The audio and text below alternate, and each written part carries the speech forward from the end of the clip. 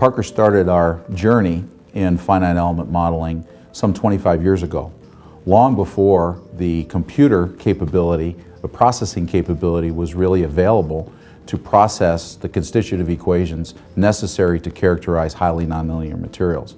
And so we started many, many years ago with this idea that it would be important to our customers and to ourselves as design engineers to create the ability and to characterize the materials first, and then to be able to use them in a finite element model to predict the useful life in application. The value of finite element modeling to our customers is threefold.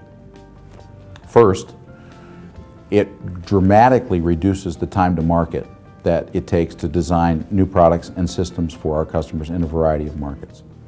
Secondly, the quality of the product that is designed is enhanced by our ability to be able to predict its deformation in a variety of modes, thus improving the overall functionality of the sealing system in application.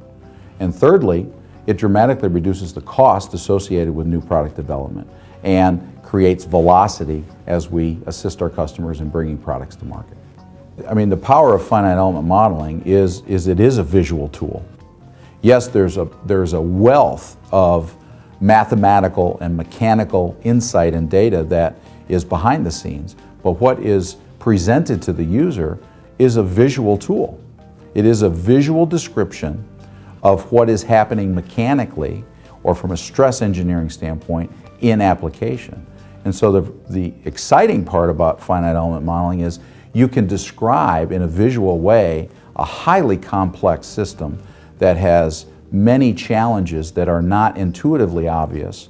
Parker's commitment to engineering resources specific to the area of finite element modeling is represented by the fact that we have recognized subject matter experts both in Europe and in North America with some 75 years of experience in characterizing highly nonlinear materials.